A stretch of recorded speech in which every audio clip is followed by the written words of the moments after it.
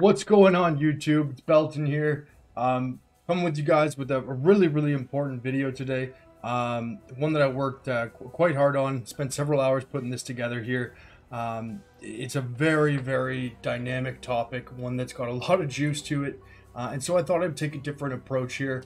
And if you see the title I've got up on the stream, we're bringing it back, boys. PO Economics, first series I ever made guides on several years ago.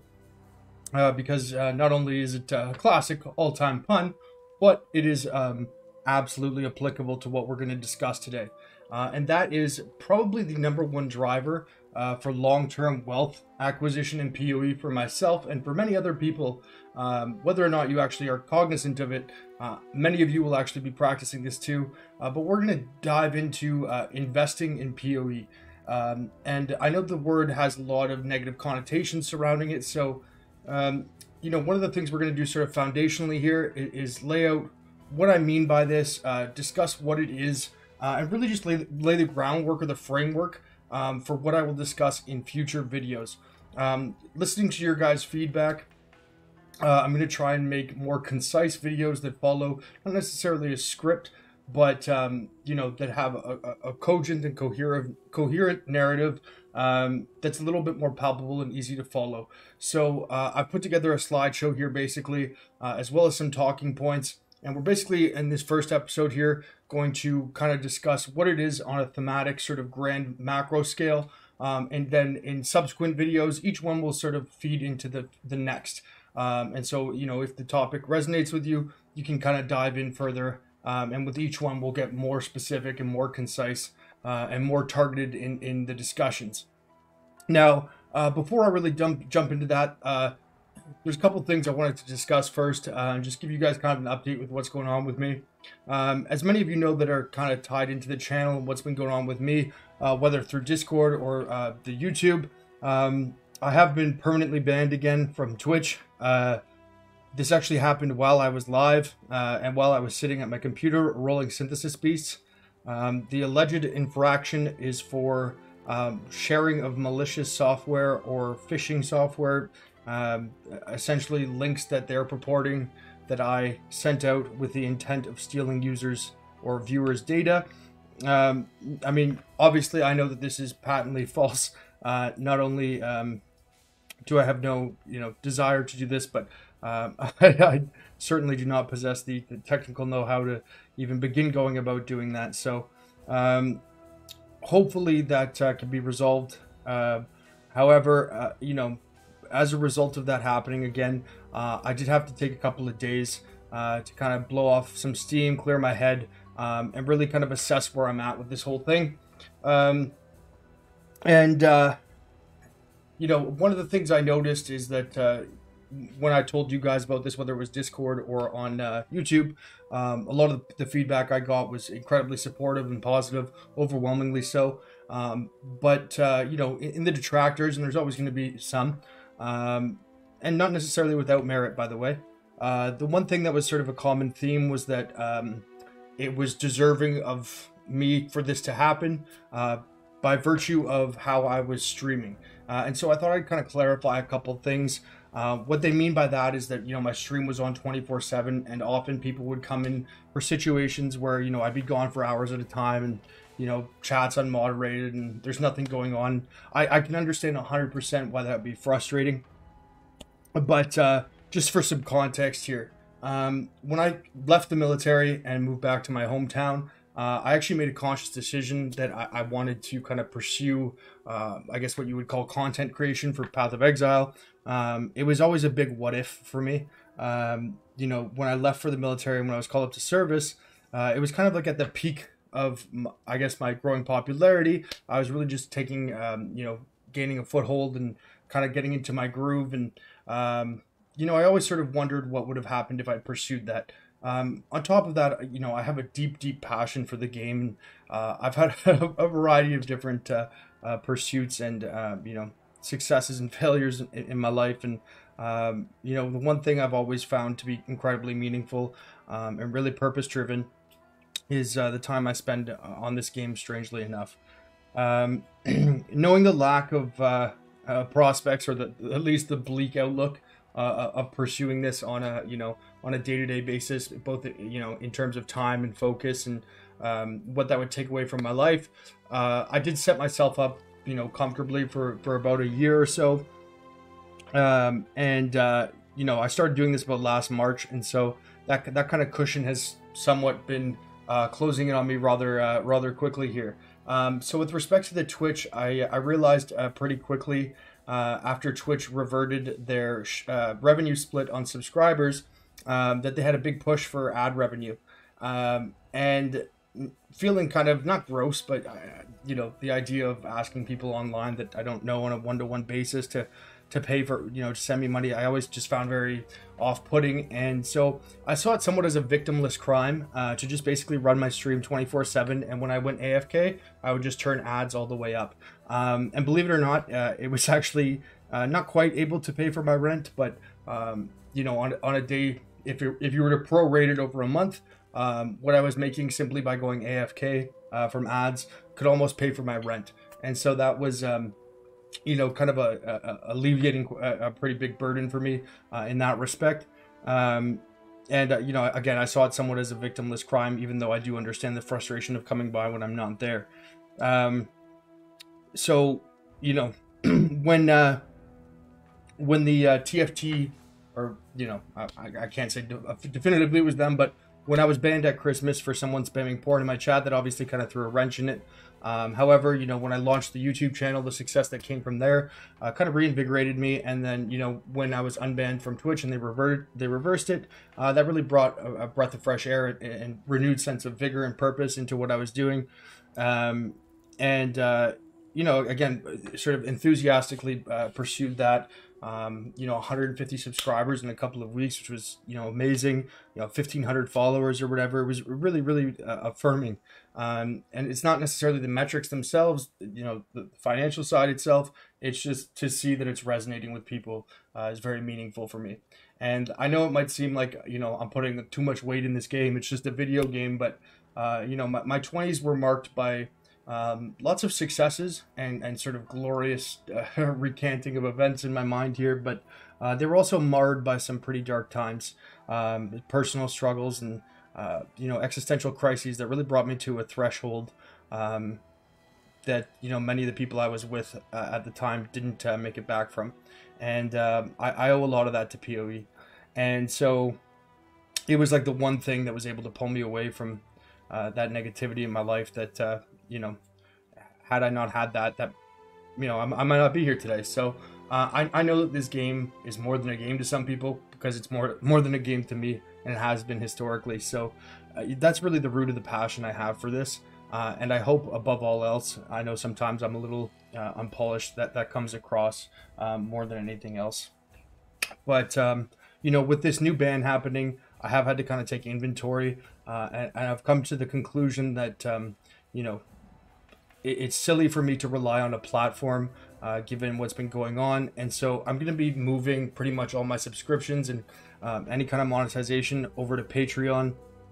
I know right now my Patreon's not set up very well or whatever, and there's a few guys who are supporting me on there, and I really, really appreciate that. It's very important to me, I think, as like a core value, that information, people who want to improve and their experience in this game get better, are not gated behind paywalls. And so with that in mind, there's never going to be any benefits there that are not accessible on Twitch or otherwise. But things like early access, or written transcripts of the videos I put together, or little 1-minute crafting videos, how-tos, or whatever, things like that are definitely in the cards. And again, by no means, I don't want this to feel like a sales pitch or anything like that, but for those of you that are able, willing, and with whom the content resonates, I really am eternally grateful for that support, because it allows me to have this opportunity to have a platform to share my passion with you guys, and hopefully improve our collective experience. So I know that was a little bit of a long preface there, but I just want to let you guys know where I was at, and we're quickly approaching my 10-year anniversary with PoE now, March 30th. That's 3 days away, and can't help but be somewhat introspective and look back, when you have a benchmark like that. And I think that, as hard as certain events have been, I don't view myself in my mind's eyes as someone that gives up. And, I do find this to be meaningful. So I'm going to pursue it to the best of my ability, and, take what you guys give me with feedback and try to be, make the best content I can for you. So with that being said, you probably notice new little layout here. I tried to make it a little bit cleaner. Got a new webcam and some lighting. Hopefully that's a little bit better. And I also wrote a script. I actually spent 5 hours writing a script out for this. So hopefully it's a little bit more coherent or clear to follow narrative. I will also put timestamps below the video so that anyone who wants to skip this whole preamble can just jump right into the information. But I thought it would be important to get that out of the way before we start discussing the meat of it. But with that being said, let's get into it, guys, and thanks for listening there. So back to it, we're going to be discussing investing today, and actually in a series of videos going forward from here. And so we're going to be talking about unveiling the strategies that lead to long-term, consistent financial success and individual player autonomy. So what is investing in PoE? The way that I define this is a conscious and deliberate allocation of assets from one form to another with the expressed purpose of increasing relative purchasing power sometime in the future. Basically, taking money and trying to make more money from that without the personal motives, right? The reason why you are purchasing that item or investing into that item is with the intention of allowing that to grow in terms of financial gain. PoE at its core is a game of accumulation and opportunity cost. The vast majority of what we take possession of with respect to items, currency, and the likes are not in immediate direct need by our characters, perhaps with the exception of day 1 of a league, maybe day 2 as well. In that respect, they're simply representative tokens of barter that we, in principle, will either exchange with another player and or use at a later date. Conversely, we may also deem them unworthy of our time or ownership and simply discard or disregard all but a few key items. This is the basis of efficient gameplay, and honing this skill is one of the largest learning curves in the game. It is in this spirit that investing is introduced. By virtue of the hard reset that occurs every 3 to 4 months, with all players starting from zero, there are a set of conditions that arise every league without any deviation that put our currency into the same measure or into the same realm of opportunity cost as the player that owns it. In short, are we being efficient with our wealth? So next we're going to just kind of go over, this is sort of the topics of the video here, but what are the underlying conditions that fuel this approach, or that give merit to this approach we're about to discuss? So the first one is inflation, purchasing power, the controllable and uncontrollable variables, risk aversion, gaps in knowledge or understanding, highly formulaic or cyclical markets, trends and player priorities, non-participant or equally motivated actors, aka the people that are playing just for fun, obviously are not going to operate under the same guidelines or basal assumptions as somebody who is trying to min-max their their returns. There's also a perceived sense of urgency to achieve certain benchmarks that are often counterproductive. The inability of the player base at large to defer short-term rewards in spite of obvious benefit of over time is generally driven by this. There's also the influence of community thought leaders, build creators, racers, high performers, and these are the people that I would call the arbiters of meta. When we discuss the term meta, it is not a hard line codified, objective analysis. Meta is simply the shifting values of the community reflected as a whole. And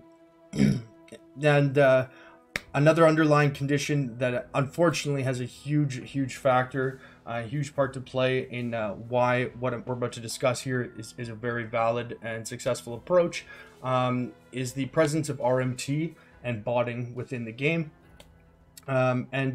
Lastly, the disconnect in almost all of the above will boil down to one core thing, and that is people tend to have a vigorous pursuit of the what in Path of Exile.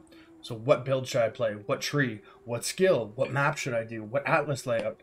But very rarely is there a deep consideration or concern for the why. You know, why do certain skills work best early? Why do certain builds scale well with into the late game? Why do certain builds get more expensive and ones get cheaper? Why should I farm this map or over that one? You know, why should I craft this item instead of just buying it on the market, right? These are often things that are just conditioned behaviors that are very rarely of critical analysis and are generally just sort of fed to them by, again, those thought leaders or arbiters of the meta I discussed earlier. So let's get into the first thing that is the primary cause for why investing is a really good idea in PoE, and that is inflation. So if we're to talk a hypothetical scenario here, 15 minutes into the start of a new league, day one, there are perhaps in total circulation in the entire league 200 Chaos Orbs. If I want to buy, let's say, a Gold Rim or a Tabula or, you know, whatever leveling item you want, there's a good chance that you're going to be able or have an ability to acquire it. After all, there's only 200 Chaos Orbs in the entire league, but there's dozens of different leveling uniques and thousands of other players. Now, fast forward only 15 minutes, 30 minutes into the league, day one. There are probably, in total circulation, now 2,000 Chaos Orbs. If I want to buy the same uniques mentioned above, there is much more competition. Exponentially more currency has entered the market. Player numbers, however, are pretty much the same, and the supply of unique items has not kept pace with the increase in total currency. This is because obviously people will equip these items typically, and currency very rarely is used, especially early on. You know, things like Chaos Orbs and stuff like that. Transmutes and whatnot, obviously, are more likely to be consumed. This imbalance, however, causes the price of items to rise. What could be bought with 1 Chaos mere minutes earlier is now 2 Chaos. This is just, again, a hypothetical scenario to kind of outline what we're discussing here. But eventually, with the above scenario levels out, there's going to be an impermanent utility for leveling uniques, and the supply will soon far outpace the demand. However, the cycle above will continue and repeat itself in different avenues throughout the course of the league. The PoE development team's decision to not simply have gold, like most games do or did, as a representative measure of wealth or token for trade or barter, is one of the only combatants to this getting out of hand. As currency not only has a representative value in PoE, but it also has an intrinsic value by virtue of its use case. This helps keeps things in check, as if a currency item becomes severely misaligned with its function, there will always be those who are quick to react and take advantage of this disconnect. And eventually, people will do that over and over so rapidly that disconnect or that gap will close very quickly. For example, things like Mirrors of Kalandra are never going to cost a Chaos Orb because of the function or, you know, the benefit that a Mirror of Kalandra provides. Now, by virtue of each player's ever-growing capacity to generate currency from their own labors, so whether that's mapping, divination cards, you know, chaos recipes, things like sanctums, etc., and a relatively inadequate currency sink for the gold and silver standard currencies, and by that I mean the ones that are traditionally used as the you know, standard token for exchange, which is in the contemporary Path of Exile, Divines and Chaos Orbs. And in spite of the topic or the point I made above, there are consistently more and more of X orbs entering the economy, and X orbs could be referred to anything. There are no orbs that will suffer from deflation at this point, really, or at any point throughout the course of a league, with the exception perhaps in the last couple of days. This inherently devalues that orb, as in theory, the increased net outcome, the increased net income is, again, theoretically distributed to the whole player base equally, and prices are going to rise until a supply and demand equilibrium is reached. Now, obviously, there is a huge gap wealth gap in Path of Exile, but the market does not reflect that, right? And this is why there's often a disconnect with what people perceive to be valuable or worth it, right? You know, there are times where I'll spend 20 or 30 or 40 divines and not even blink, whereas with other people, you know, that's half of a headhunter. That could be a goal for the league. Now, does our perception of that specific situation actually reflect the economic conditions of the market at large? No, it's purely looking through the lens of our experiences, you know, as we play the game day to day, that is going to dictate that for ourselves. And this is the root of a lot of players' frustration. You know, one of the cases I hear all the time, especially early league, is, you know, I'm going to get, let's say, a doctor card, the headhunter card, right? So I began to save, but when I looked again today, one day later, the price had risen by more than I had earned in that same time span. So let's say they cost 7 divines, and day 1 I had 4. Day 2, I'm up to 6 divines, but now the card is up to 9 divines in cost. And it's like, you know, I can sense a deep frustration in a lot of people that, you know, the apple of their eye, or the fruit of their pursuit, the thing that they're chasing after, is seemingly, you know, the carrot on the stick that they can never achieve. You know, and I think a lot of people, this is at the core of why when I say the word investing, some people are turned off, because, you know, in their mind, it is this malicious activity of a few bad actors or bad faith actors or groups of individuals who are looking to take advantage of people. And this is not the case. You know, people will have these moments where they're like, you know, who's able to afford this stuff? What am I doing wrong? The first answer is a bit more complex, and you know, with respect to being able to afford things, it involves things like pooling of currencies, economies of scale, distributed labor and force multipliers that exist within group play and economic activity. And I'll speak about that in a different video another time. But the second question is one where we should focus, and that's, you know, what am I doing wrong? And the fatal flaw: you are approaching the game as a measured relationship between input and output, and this is the path to ruin. Task efficiency is a noble pursuit and certainly has a great impact on your short-term financial outcomes. However, it is always going to be hard capped by your physical capacity to complete a task. What I mean by that, you know, things like load screens, clicking, blinking, having to go to the bathroom, lag, you know, the actual time, milliseconds it takes to move your wrist along a table. This will always, even if you had 100% performance and efficiency, you will always have an inevitable ceiling. The investment into efficiency vis-a-vis gear improvement, batch rolling, atlas optimization, etc., will have a tremendous impact early on. However, the marginal cost of your improvement is low and the outcomes are high.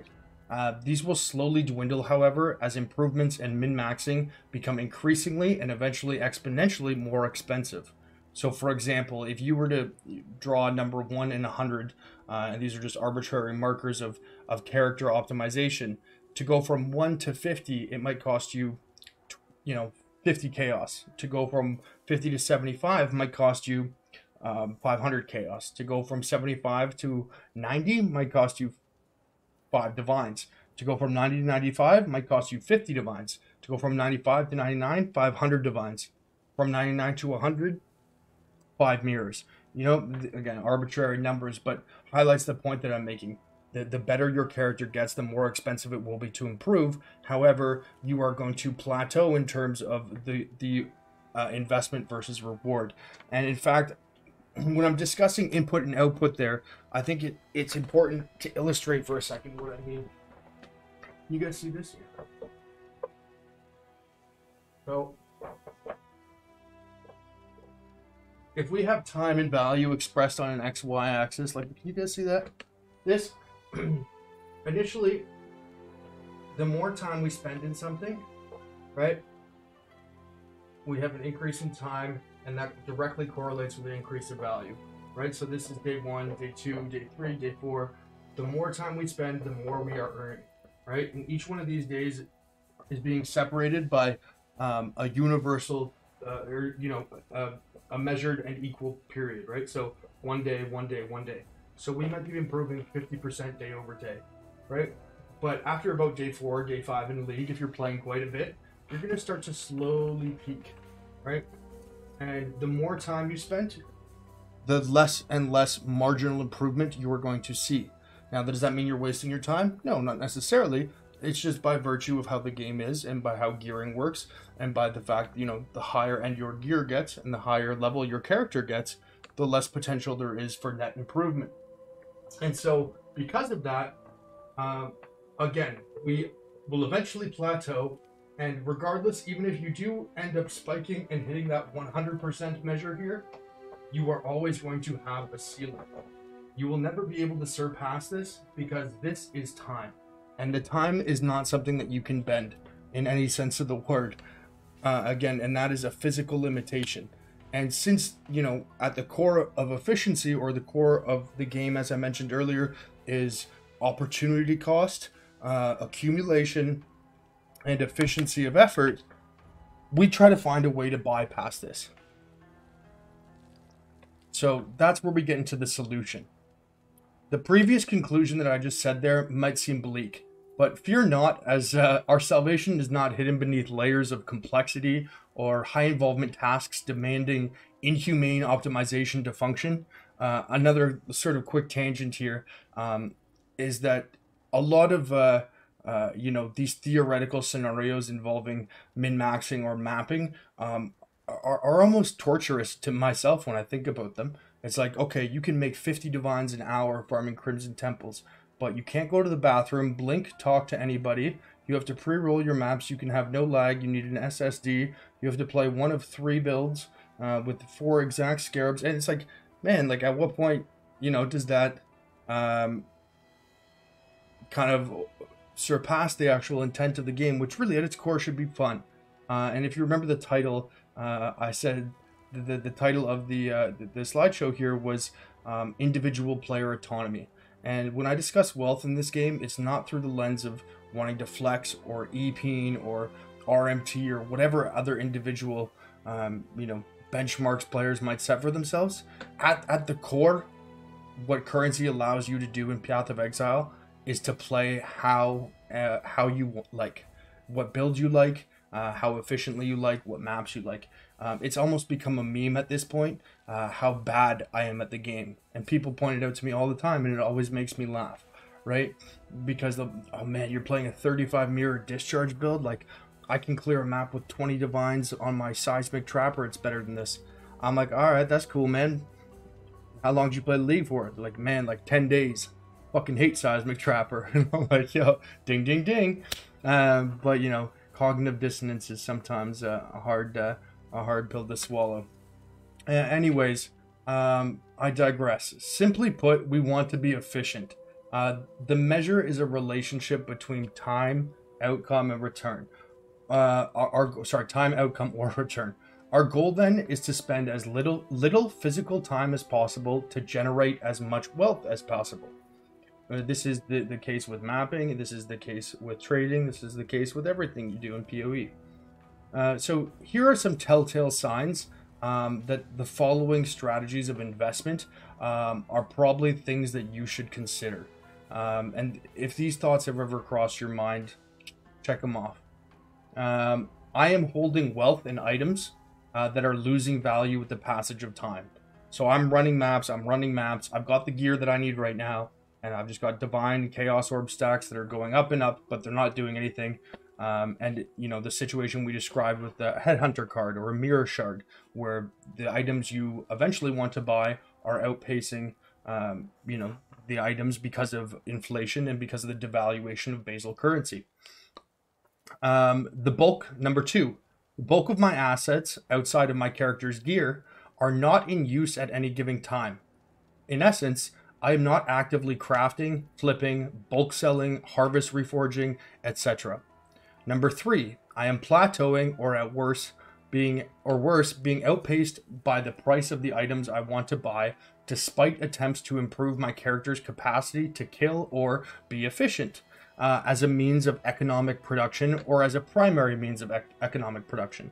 And in layman's terms, you know, the main way that I make money is by killing mobs in maps, and that's my, my singular avenue of generating currency, which again is the means by which we improve our characters. Number 4, often there are gaps of time where I save up currency to afford my next upgrade, and as a result, I don't spend at all, or I spend very little in anticipation of this event. And this is one that I see all the time. People will be saving for, let's say, a mage blood. It costs 300 or 400 divines. It'll take them a week and a half. And for a week and a half, day 1, 5 divines, day 2, 8 divines, day 3, 14 divines. And that money just sits there. And it rots and it depreciates. This is, again, sorry, I don't want to bring up real world financial markets too much, but this is the basis for why people invest to begin with, is that by virtue of how money is generated in the real world through the federal banks, and over time there is more physical currency inserted into the economy, and because of that the purchasing power of the dollar constantly drops. This is base inflation, which if you've been paying attention over the past couple of years, has gotten kind of out of hand. So if you can have $1, let's say, and you can buy a chocolate bar for $1, and you go and put that $1 into a savings account in the bank that gives you 2% interest, and the next year you withdraw it because you want to have a chocolate bar a year later on the date. I don't know why I'm picking this analogy. Guess I'm just a fat boy. But regardless, if that chocolate bar now costs $1.06, and you've only been given back $1.02 from the bank, even though you've gained 2% on what you deposited, your relative ability to purchase the things that you want has actually gone down, right? And so this is why people seek to invest in the real world, is to, on a base level, obviously people want to accumulate generational wealth and compounding rates of return, etc. But, the ceiling of ambition is much higher, but on the floor level, it is simply to outpace inflation. And again, exactly the same thing that we're trying to do here. So the fifth thing that you should be cautious of if you were ever having this cross your mind, I tend to avoid situations of uncertainty as a way to mitigate risk.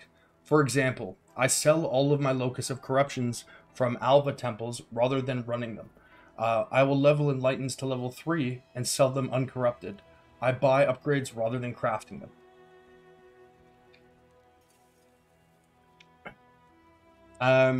Now the solution, part 2. What we're going to do is take our superfluous resources, so that means things that we don't immediately need, things that are stagnant, plateauing, or depreciating assets, and we're going to use them to purchase items for the sole and expressed purpose of our expectation that their price will go up over time, and that we will be able to sell them in a timely manner for more than we paid. This time frame is going to vary case by case and will largely have to do with access to liquidity, but it can generally be categorized into a few types of asset investments, and these are just loose terms that I kind of refer to them as. These are not hardline specific things, but as a result, I'll explain what each one means in the following slide. But I would categorize them into highly liquid items, marketable items, niche items, speculative items, and growth items.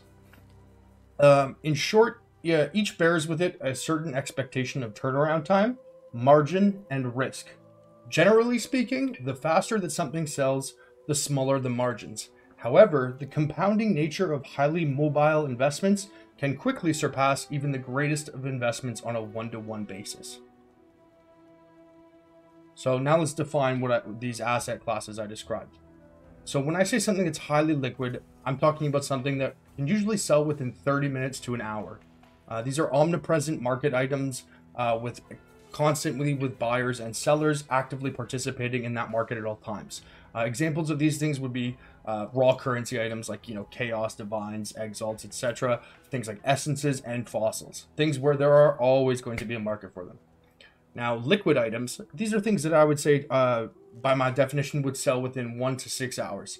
These are highly sought after common items, generally with an established market price or a price range. Good examples of these would be gems or unique items. Third category, and this tends to be the middle ground that I put a lot of my time and my currency into, and that's what I would define as marketable items. So for a marketable item, I'm looking at a 6 to 24 hour turnaround. And these are items that are often rare, but they're easily discernible in their use case with a steady market of interested parties. So I'm not talking about like you just pick up some random rare and you're like, oh my god, it's got T1 Fizz, T1 Mana, T1 Dexterity, T1 Stun Duration, and you know, fucking Mathel used it 6.5 years ago. Like, bless up. You know, like that's just it doesn't cool, it might be 61, but it doesn't have a defined and obvious use case. What I'm talking about here are things like a PDPS spine bow or a flask, where there is an obvious and clear interest pretty much at all times by a relatively represented and active market on the buy side. Now, going on to niche items. These are ones that I would say usually sell within 1 to 3 days. These are items that have an obvious and identifiable use case. However, due to their rarity or applicability to less common skills, will have a smaller market. Often, however, these are the most motivated buyers, as those who seek these items are doing so out of their with their inherent rarity in mind. For example, certain corruptions on uniques, you know, a very specific double corruption, let's say on an Omni, or discharge gear, right? Using myself as a prime example, I will pay absurd amounts of money for discharge gear, and it's not because I don't know what it probably costs that person. It's just there's no one else selling it, right? And so it's kind of, well, option one is have, you know, you get nothing and leave with nothing and you don't improve at all, or option two is you suck it up and you pay them what they want. And so niche items, again, while they move a little bit slower, they can actually have very, very, very high margins on them. Now the next category I would talk about are speculative items. These are usually going to sell when the seller decides the time is right. These items are invested into generally on the basis of an inductive reasoning, historical data or trends, or anticipated market movements. For example, I had one of these investments recently where I purchased 12 original sins, and my inductive reasoning was that you know, they've stated that Sanctum is not going core. It's a very strong build enabling unique. People are going to get worried and about, you know, the legacy aspect of it, or potentially not being able to acquire it in the future. And so if I buy this a couple weeks ahead of time, you know, the people who are going to, you know, finish their challenges or, you know, finish improving their characters, and that's where their bulk of their money is going to go right now. Once they get that done, they're going to start buying these things for collector's sake or for long-term standard stake, right? And that influx of demand will cause the price to go, you know, hopefully parabolically higher. And so this was, again, the inductive reasoning I had for this, speculative in nature, but informed by my observations historically of these kinds of items, and I think with a fairly, you know, easy to stand by reasoning. And lo and behold, it ended up being the case. The 12 original sins I purchased at an average cost of 105 divines, they're now 200 divines each, and that's about 9 days later. And so for something that probably took me around 15 minutes of time, the physical amount of investment of time it took me to actually go and purchase each individual ring, I made 2 mirrors. And regardless of what anyone wants to say about mapping, and I know it's more fun, and I know for some people it's, you know, against the ethos of the game or an action RPG to discuss these financial matters, and, you know, to those people there's probably no convincing them anyways. But to those who do have a legitimate concern and interest for comparing things one-to-one, you know, that situation itself is really all you need to know. 15 minutes for 2 mirrors. Let's see that happen in a map, right? I mean, you know, outside of a 1 in a billion circumstance where you get like a double currency drop on a mirror. Point of note, by the way, I've played for 20,000 hours in 10 years and I've never had a mirror drop. That being said, I don't kill mobs that much. Guilty as charged. Anyways, yeah, that's a speculative item. And now the last category I would refer to as growth items. These will usually sell when they reach their optimal use case. These items are going to be purchased in advance of their peak demand, often far before, and they're held onto with the knowledge that they're typically mid to late league or late game oriented, and therefore will be in peak relative demand at a future date. And this is obviously going to vary item to item. For example, good synthesis bases, +1 level awakened gems exceptional ones in particular. You know, level 5 Awaken, Enhance, Empower, and Enlighten. 1 passive Voices. Cluster jewel bases, item level restricted ones, or item level 84 12 passives, and certain fractures are good examples of these. Now, another thing we want to discuss as like a base approach, an important topic is diversification and hedging risk. So the previous types of investments can be put into practice mere moments after the start of a league. I'll give several examples on the last slide of this first video here. And keep in mind, I am going to do this as a series just so it's not too information dense in one video. This topic I could go on about for literally dozens of hours. But again, one of the big things I think is important to kind of understand here is that you should not be avoidant of this due to a perception of lack of wealth or personal inadequacy or lack of understanding as a player. In fact, the best opportunities with respect to investments are often 1 to 5 chaos purchases made within the first few days of the league. My best ever return that I've had playing PoE was a 1014 chaos that I invested, and I actualized that investment 6 days later for 1 mirror. So yeah, 1000 chaos into 1 mirror in 6 days. The 1014 chaos to be specific, was comprised of no individual purchase greater than 25 C each. So it wasn't like I found some crazy sick synth base that somebody misvalued. It was 40 or 50 little, I was at the specifically tempering orbs at the time that I knew were going to be valuable very shortly, but I thought were misvalued at their current market price.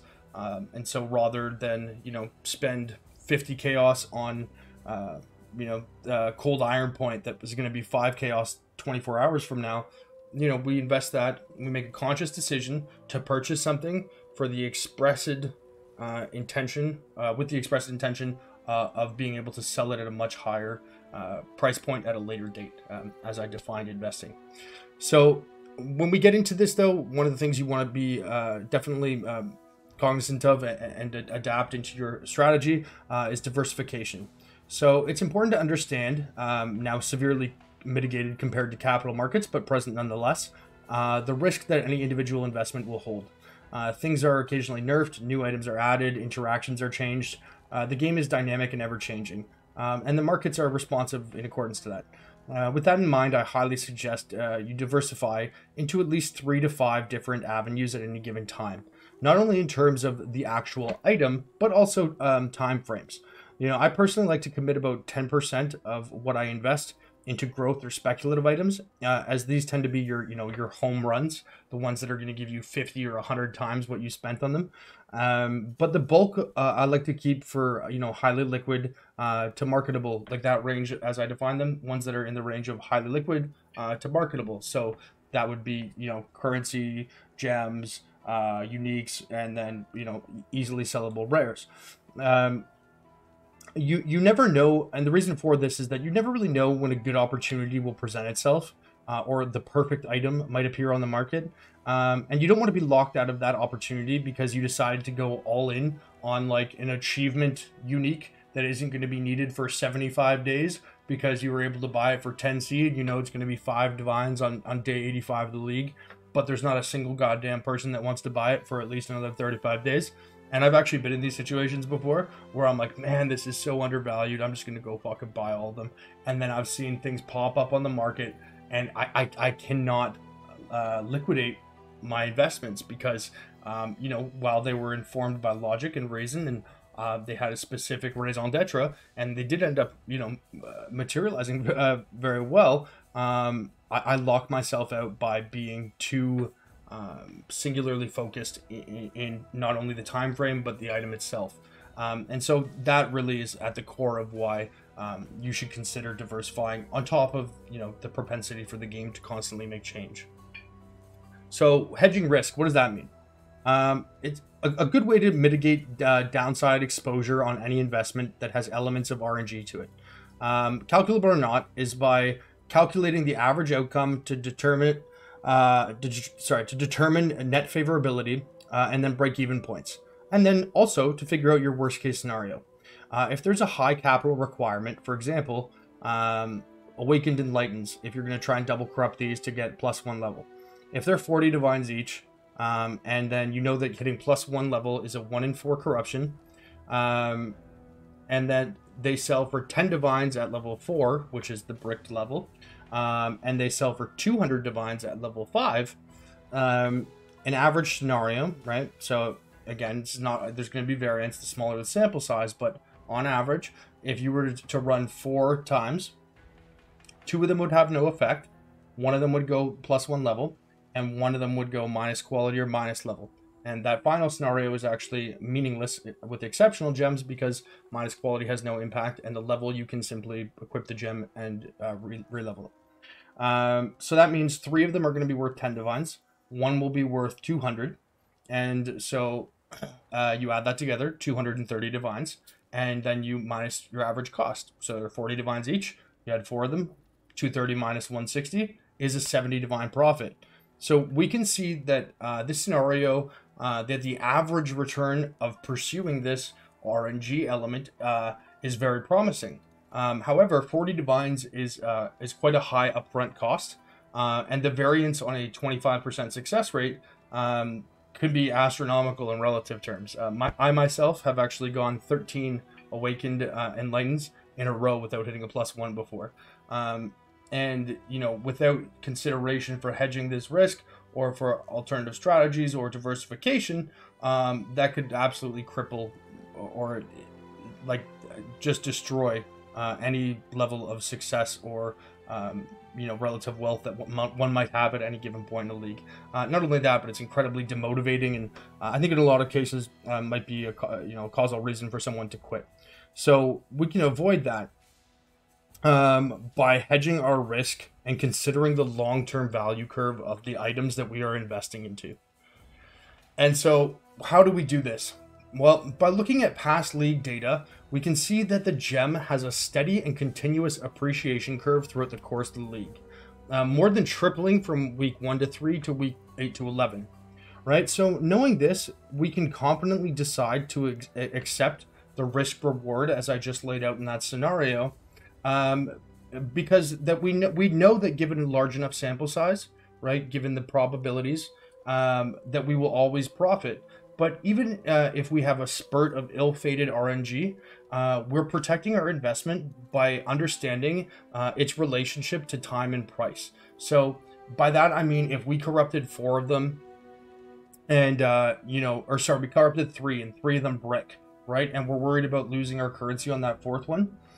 What we can do is rather than just eat that loss, we can just hold on to that 4th one and know that even though we might have lost 30 divines each on those previous ones, we could just sell the gem, 4 weeks from now and make all that money back, or 3 weeks from now and make all the money back, right? There's ways you can balance this. Or you could obviously just double corrupt it and then look at the price of a level 4 Awakened Enlighten. But, so this is a very easy way to do that. You can just take a look, again, at the current league, see the trend, the relationship on the XY axis of time and price. You can also look at the previous league, as well as there's poeantiquary.com, which will show for most popular items, historical league data on those as well. And that's what the difference in these two graphs here. That's this is PoE Ninja, and the one on the right there from Calandra League is from Antiquary. And I mentioned a couple other factors at the beginning of the video that I'm just going to briefly brush over here because I am realizing the time of the video. So I already mentioned the just for fun crowd. Some players are simply playing to blow off some steam, a couple hours a weekend. They do not care about maximizing return or whether or not something is insane for some build they've never heard of. They'll take the 2 divines right now so they can buy an item to play with their buddy for a couple hours, even if that item is worth 20 divines. A player like this will not operate as a rational consumer in any economic model or analysis. They're technically outliers, but they aren't rare to see, especially early on, which I realize is somewhat of a paradox. Now, controllable and uncontrollable variables.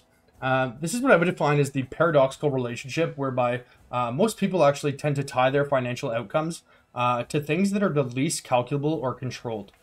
So, you know, with the onset of a new league, right, they'll try out new builds or new gems or new maps or new things like that. And ironically, in situations like this, players in particular amongst the fray and excitement of a brand new league, are actually often the most reliable and predictable actors in the market at the time. Most of the like dissent or dissenting opinions I read about the way that I approach this on things like Reddit or talking to people in game from like that the anti-trade crowd, or the anti-crafting crowd, has to do with their perception of layered RNG, or how crafting is just gambling, or it's just a slot machine, and blah blah blah. Um, and the irony of this is, of course, that it's not the case. You can actually codify and specifically measure out the average material cost times the probability, look at the sale price, and make an informed decision whether or not something is worthwhile, which is actually a far more calculable situation, and determinate one, than something like mapping is, especially when there are factors like new skills or new maps or whatever going, or new mechanics from leagues that are unknown, being present. So again, these are stances that are polar opposite to reality. Another thing I mentioned too was cyclical market. Sorry, pardon me. Cyclical markets. So every 3 to 4 months we get a new league, and with new leagues come changes, buffs, nerfs, new mechanics, etc. These are the things that people tend to focus on, and these are obviously the driving force for player retention, and they're a pleasure to learn. Right, that's the fun part of the game for the most part. But they are, however, often overstated in terms of their impact. 90 to 95% of items, skills, value curves, player priorities, and what people are going to pursue remain part and parcel with what they have been previously. Over time, this recognition of these patterns just sort of becomes subconscious, and your investment will follow suit. Right. For myself now, I don't actually, I very rarely am ever like cognitively thinking about, okay, let's invest our currency. It is simply something I do by second nature now. And a lot of that has been informed by, the extreme amount of hours and time and duration that I played the game. But a lot of it too is just picking up on pattern recognition and discussing things with other players. And that's why it's important to have and to accept those with different standpoints too, right? Because even if you don't agree with somebody, understanding how and why they think a certain way can provide you insights into things that will directly benefit you in the future. Like, for example, I would never play a minion trap, mine, or totem build. Like, the idea is abhorrent to me with respect to, like, I want to feel my character get stronger, not run around in circles while somebody else kills it, right? Because of that, I've never actually played one of these builds. So am I going to know firsthand what the priorities are, or what the, like, these weird sort of niche items that people would pay hand over fist for? No, right? So I can talk to somebody who loves those builds, say arbitrarily, let's say somebody like Gazi who loves minions, right? Recognizing that him and I have diametrically opposing views on this certain topic, by listening and trying to understand him, I can now add that to my Rolodex of knowledge, and then make future decisions around that. So even though it can be frustrating at times, especially on the internet, try to take the time to always build upon your basis of knowledge. I also mentioned something called the pervasive sense of urgency. Basically, it tends to frame things in a very short window, even if a person intends to play the game for a very long time.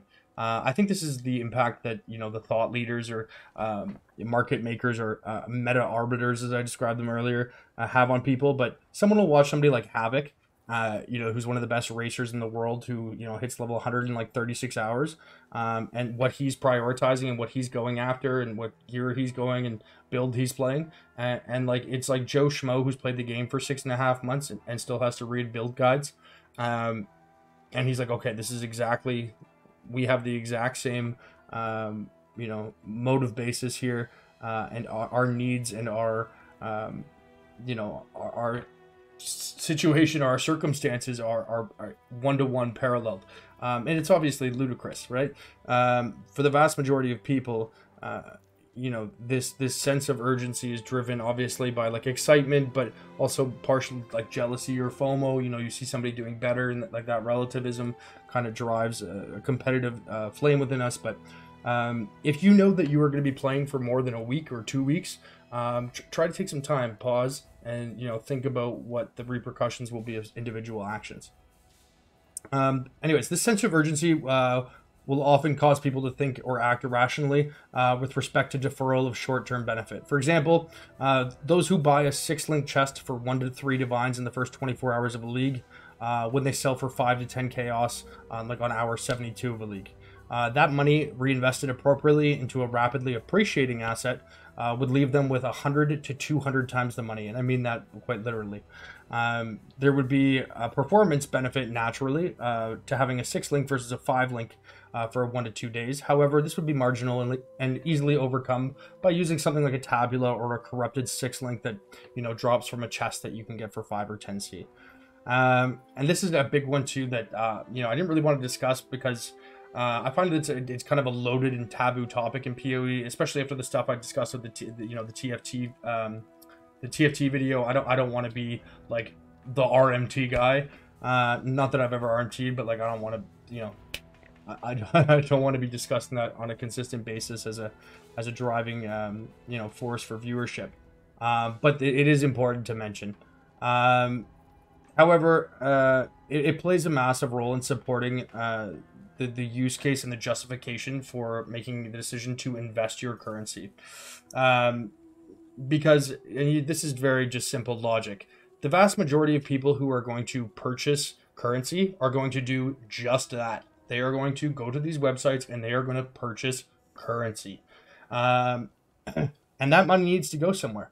So often it's going to be going towards the rares that they likely do not possess the skill, know-how, or time to create themselves. And it's much better to be in a position of leverage when competing against those who completely bypass the core ethos of a game and genre, which is, you know, opportunity cost or grinding to improve your character through the fruits of your labor. And holding items will, you know, naturally, it's never going to fully shelter you from the impacts that these actors will have on the economy. However, you know, you're going to be far more insulated than if you're trying to actively compete with these same people by stacking up the same currency as they are. For example, if some guy goes in RMTs 250 divines and I've got 250 divines, you know, and a mage blood costs 200 and there's only one of them for sale, that guy will, and you both try to buy it at the same time, sure as shit that dude's gonna say, oh, I'll give you 220 instead, because there's the disconnect, there's no you know, the ease in which it was obtained completely removes that person from the relative value of it. And like, this issue is far more pervasive than people I think recognize. As a result of the TFT video, I probably had 75 people message me telling me that they, you know, that they RMT, or that they have groups of friends that RMT, and they ask for their names to not be included or anything. And they're not community members. They're community members, but they're not, you know, big people in the community. But they just wanted to sort of shed a light on it. And you know, even when I do mirror service, I would say 1 in 3 people I can very clearly tell have RMT'd, because they'll be on a level 15 character with no gear on it, and like they'll ask me what they're buying, you know, one of the best bows in the history of the game, and they're asking me like what amulet they should use. And it's hard to not, or, you know, even something as simple as buying currency off of a currency flipping bot, right? These are things where it's hard to measure your own self-interest and, you know, personal prerogatives against the well-being of the game as a whole. And you know, in that respect, I judge no one. And again, with the things I've brought up in the past, my chief complaint with TFT is their, in my mind, misrepresentation of themselves as being a community tool or a community asset. You know, TFT is kind of like a venereal disease-ridden hooker, right? It's awesome until it isn't. And I think when you pull back the curtain on this, it's actually quite disheartening. So yeah, one of the things definitely you can avoid that with, or at least capitalize on it, is by holding currency in invested items as opposed to simply raw currency. And this is actually the last slide of the video here, guys. Looks like we're going to pull in right around 1 hour, so I guess I didn't do any better than I normally do, but I think we covered quite a bit here. I know people are probably going to want specifics, and again, this is going to be a series of videos that I release, each one going further into different veins of the topic, so that way people can kind of, peel back the onion and, go deep dive as they wish, rather than me just dumping something into like a 5-hour video and being like, have fun, kids. But just as a, a demonstration of what I'm talking about, here are some quick examples that come to mind for investments that I've made that have worked out well. So I think I mentioned this one earlier, but I bought 44 tempering orbs for an average cost of 28 chaos. I then took a 4-day break from the game. I returned, and they were, I think, 4 divines each. I sold them for a mirror, straight up, the 1014 chaos or whatever it was, for 1 mirror. I bought 100 times item level 50 to 67, 8 passive, 10% attack clusters for 1 to 2 chaos each. I usually sell about a quarter of those 4 days or 5 days later for about 25 C each. Another quarter of them about 2 weeks later for about 100 chaos each. And the rest I craft myself and will sell for 3 to 5 divines, depending on the price of fossils. And the market for those ones is always pretty much there because it's used by bow builds, which are always popular. And I've been doing this every league probably since I returned from the army. Doing that with the passive, or sorry, cluster bases are an incredibly powerful thing to invest in early on. And that's, again, simply a matter of logic. What do cluster jewels require typically? Level 90 to 95 to be used meaningfully. And what does that require? Time, right? So people aren't really going to be, actively going after these things for the first few days of the league. However, especially if they're item level restricted, what do people do early league? Well, they run a lot of heist, right? Heist is a very common thing for people to do to get currency. And where can you get item level restricted cluster jewels? From heist. So you have the all-time high of supply, the all-time low of demand, and that relationship very rapidly changes. And it's very easily measurable and identifiable in every league, and I welcome anyone to go and look at that. It is astronomical. Literally 100 to 1 returns within 1 to 2 weeks. Another example, Original Sin, as I mentioned earlier, about 12 for 105 divines each average, sold 9 days later for a 95 divine profit per ring for a 2.5 mirror profit over 9 days. This one is kind of a combination of different strategies, but with a very early league focus. About 25 minutes into the league, I will go and farm Einhar in that first zone that he appears in. I can't remember the one, but it's in Act 2, until I get a red beast. 99% of the time, that red beast will allow you to craft a unique item. I will then sell that unique item for 2 chaos. I use that chaos to buy jeweler's orbs for 25 to 31 chaos, 25 to 30 chaos each. I will then convert those jewelers into fusings at the vendor for 4 to 1, which means I'm getting 6.25 to 7.5 to 1 fusings per 1 chaos. And then I will then convert those fuse again into chance orbs. And the reason for this is that, that conversion from fuse to chance is 1 to 1. So that means for 1 chaos, we'd be getting 6.25 to 7.5 chance each. And the reason for this is if we wait 4 to 5 hours, people will begin heisting and people will begin hitting maps. And chance orbs are used to buy heist contracts, and they are used to buy maps from Kyrak. Now, this is a very short window, usually 1 to 2 days at most, but the price of chance orbs will go to 3 to 1. And again, we were paying, what we get, 7.5 to 1. So you're talking about something that you can rapidly compound. So, and not just with a small margin though, right? We can spend 10 chaos and turn it into 22 chaos, and we can do that exact process of doubling and doubling and doubling, maybe once every 3 or 4 minutes, because it's currency items. It's in that highly liquid investment thing I was talking about. Now, some people might refer to this as currency flipping, but because it does involve that process of the deferral, getting ahead of the market, as well with an expressive purpose, a time frame for exiting. I would say it probably classifies more as an investment. But just to give an example that is not making 55 mirrors, this is something you can literally do with any amount of starting money. In fact, by the time I finished the acts, so by the time I finished Act 10, I think I had 10 or 12 divines on me. So 7 or 8 hours in the league, I had 10 or 12 divines simply by doing simple actions like that. Another good example, weekend 1 of Sentinel League. Nobody understood how recombinators work. This is a very common theme for any new league mechanic. Very often they are misunderstood or not fully fleshed out early on. Recombinators were definitely a case of this. They were 2 to 3 chaos each on the opening weekend. I too was unaware entirely of how they best functioned. But they tease the items that can be made from these, right? Like they were showing power charge rings and frenzy charge rings and all this crazy gear, and these are obviously the things that create those. And so in my mind, I was like, this is absolutely absurd. There's no way that these are going to remain this. I'm just going to buy a bunch of them, put all of my currency into these recombinators, and then as soon as somebody figures it out, either I'll make them myself or I can sell them. And lo and behold, the next weekend I figured out how to do it, and I ended up with 1,000 Exiles. This was from an investment of approximately 450 to 500 chaos. Exalts being what divines are now during that league. So we're talking about 50 or 60 times my return, simply by going into the league item. Somewhat speculative in nature, although I would say that with a 95% to 99% degree of certainty, league items will almost always have a appreciating value curve, in particular because they tend to be things that are not introduced to the core game with the same degree of ease or strength as they are in the league itself, or in some cases they're just completely removed from the core elements of the game. So because of that, dwindling and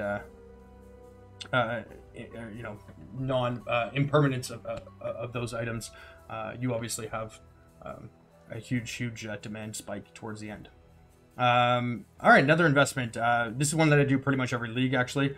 Purchasing +1 power charge rings in the first 2 to 3 weeks.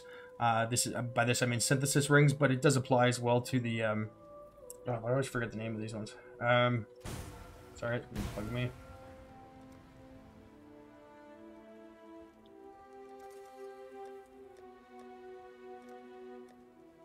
Precursors, sorry. It was like an itch I had to scratch. Yeah, you can also get them on the precursors rings.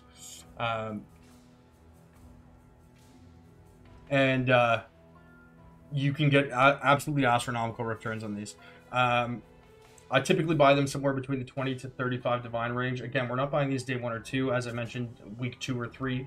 Obviously, our strategies with respect to investment scale throughout the league. You can do them on day 1. You can do them on day 90. Or, arbitrarily 90. It ends up being about 4 months per league now, it seems. But hypothetically, what would be 90? But we can either use them for our own discharge build, or we can sell them for 100 to 150 divines in 2 to 3 weeks. And what's actually one of the things I love about discharge is that the build scales off of things that other builds tend to want later, right? So discharge gets all of its scaling from charges, which are basically from corruptions or synthesis mods, from jewels, from clusters, and from flasks. So the things that you are pretty much forced to prioritize as a discharge player are going to be super cheap, because you have to get them first and nobody else is even looking at those markets.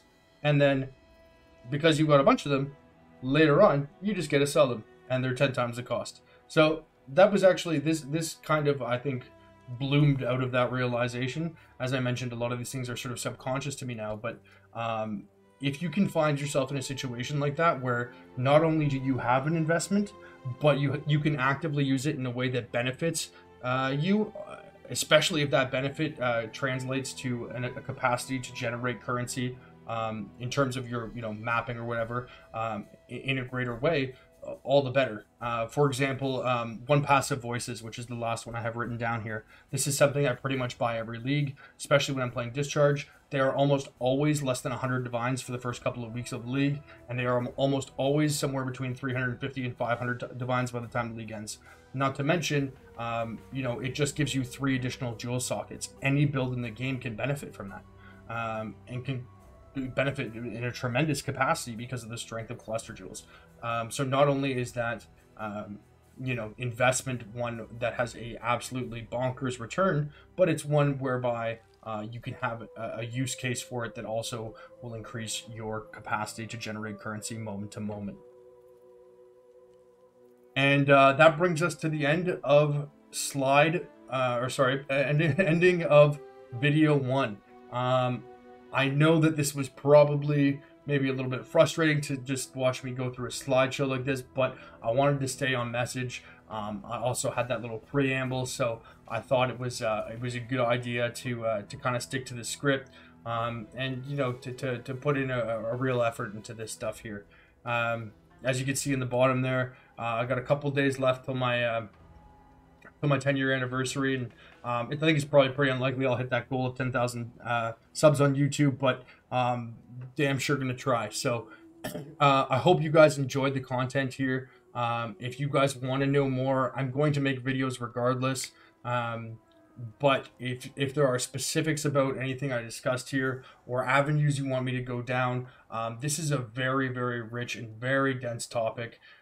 Really, the idea with this first video here was just to provide a framework for what it is, you know, and discuss it more in an abstract sense.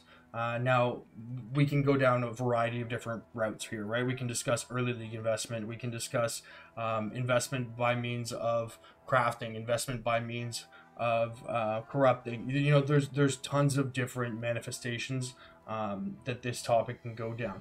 And so for that, I'd like to know what you guys think, at least those of you who are interested. The ones who aren't, well, you know, that's okay too. But for anyone that does want to, you know, have me explore this further, let me know what you'd like to see. You know, I've got a rough idea of where I'd like to go from here. I have about 4 or 5 of these videos planned out in terms of, again, each video I would like to be kind of a feeder into the next video, so that the series sort of makes sense chronologically. And so people, again, aren't, you know, kind of forced to watch like an 8-hour video discussing such a broad topic. But yeah, I would love to see what you know, your guys' thoughts are on this, or if you have any specific questions. And yeah, I guess that's really it, guys. Thank you so much for tuning in. For everyone that's supporting me, you know, whether it's sub or follow or a Patreon or whatever, again, I really do appreciate it, guys. And you know, anytime I'm kind of feeling down on myself, like, I just open my phone, I see a message being like, hey man, like, this has really improved the way that I interact with the game, and like, it's given me like a renewed vigor. I can't tell you how like meaningful that is to me. And you know, the community that's kind of developed around this in the short time that I've been making videos has been really profoundly impactful for me. So you know, regardless if it's financial or not, I do actually, you know, I'm grateful for all of you.